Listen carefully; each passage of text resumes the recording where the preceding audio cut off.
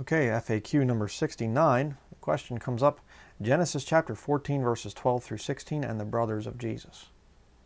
It's kind of an odd question, but you'll see what we're talking about here in a couple minutes. This is actually the second time I've had to do this video.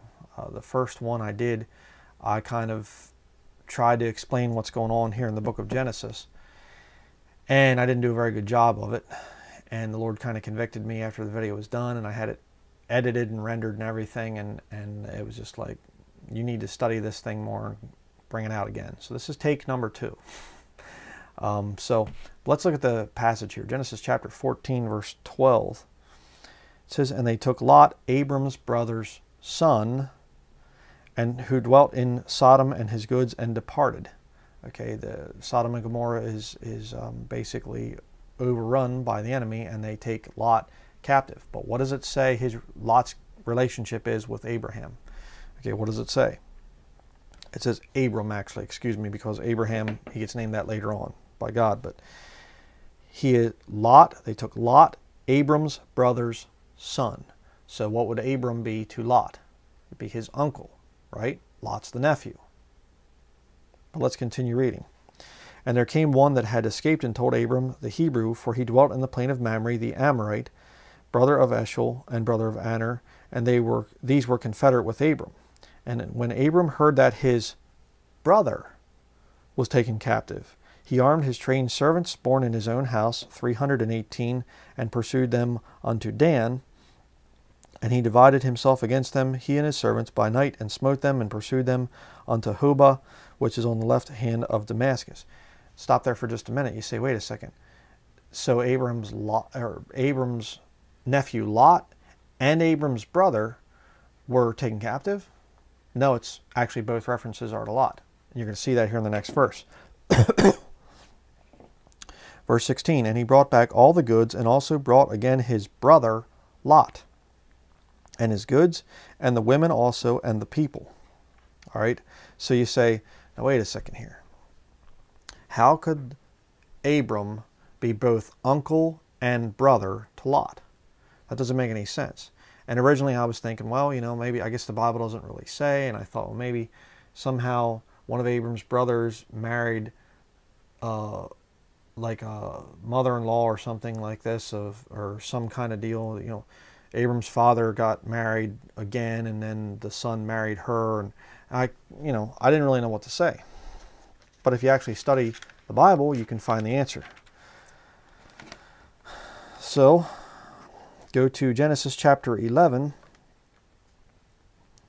verse 27. Okay, it says here, now these are the generations of Terah. Terah begat Abram, Nahor, and Haran begat Lot. Okay, so you have 3 sons there. Abram, Nahor, Haran.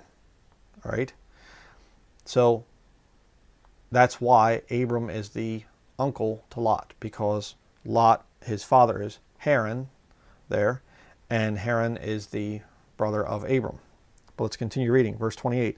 And Haran died before his father Terah in the land of his nativity in Ur of the Chaldees. And Abram and Nahor took them wives. The name of Abram's wife was Sarai, and the name of Nahor's wife Milcah. Now look at this. The daughter of Haran, the father of Milcah, and the father of Iscah. But Sarah was barren, she had no child. And Terah took Abram his son, and Lot the son of Haran, his son's son, and Sarai his daughter-in-law, his son Abram's wife, and they went forth with them from Ur of the Chaldees to go into the land of Canaan, and they came unto Haran and dwelt there. Okay, so who was Abram's sister-in-law? Milcah. Who was her father? Haran. So, Nahor. Excuse me. Nahor's wife, Milcah, the daughter of Haran. So, Haran had 2 children. Well, maybe he might have had, the father of Iscah as well there. So, but the point is, I guess I can't really say he had 2 or he had 3 or something. 3 are mentioned. Lot and Milcah and Iscah.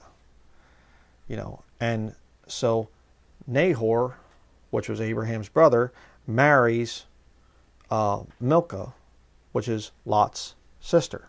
So that would have made Lot both nephew and basically brother-in-law to Abram.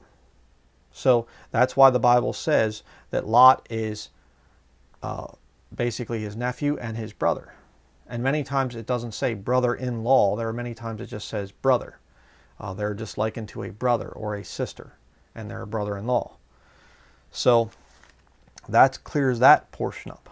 You say, what does this have to do with Jesus? Well, you can turn in your Bible to Mark chapter 6.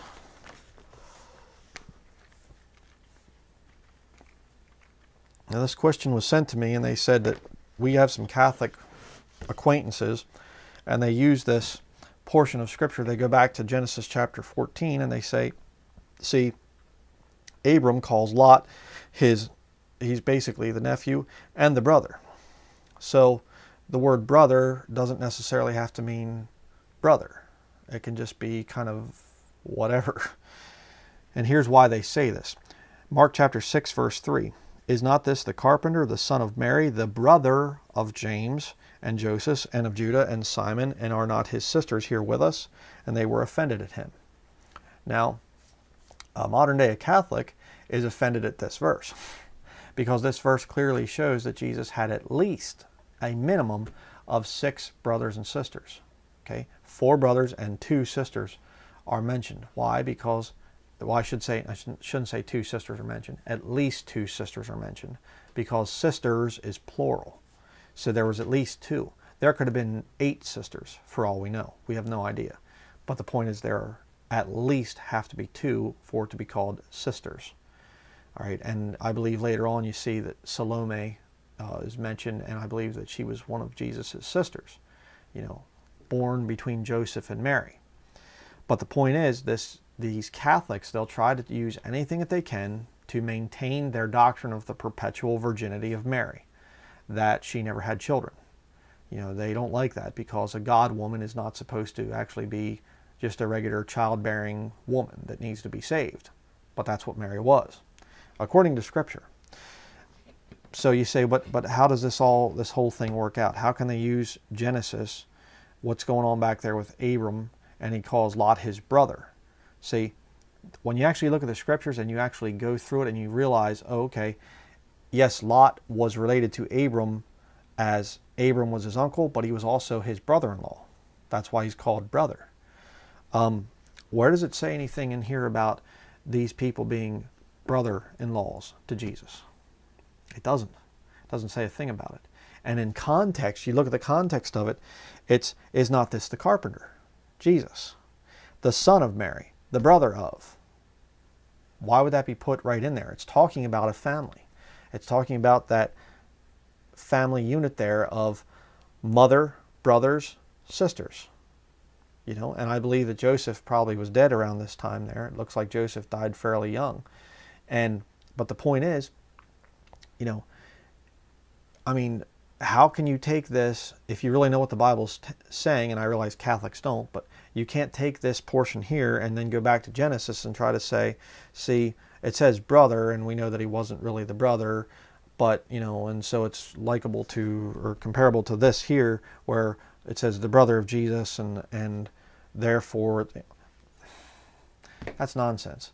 No, when you actually read the context and you read other chapters and things there, and you realize the relationship between Abram and Lot, that he was both uncle and brother-in-law to Lot, and then you compare it to this, Jesus was not somehow an uncle or some kind of a whatever. It's clearly talking about Jesus's actual step brothers and step sisters, is what they would be in our modern terminology. In the Bible, they're just called brother and sister. But it's talking about the family of Jesus. So this passage right here is one of the key passages that disprove the Roman Catholic teaching of the perpetual virginity of Mary. Mary was not a god walking around on the earth. She was a blessed woman, and she was chosen by God to be the mother of Jesus, and to carry him for the time of being with child, and then to give birth to him. And it was a blessed thing. But she's not a god, and nobody has any business worshiping Mary.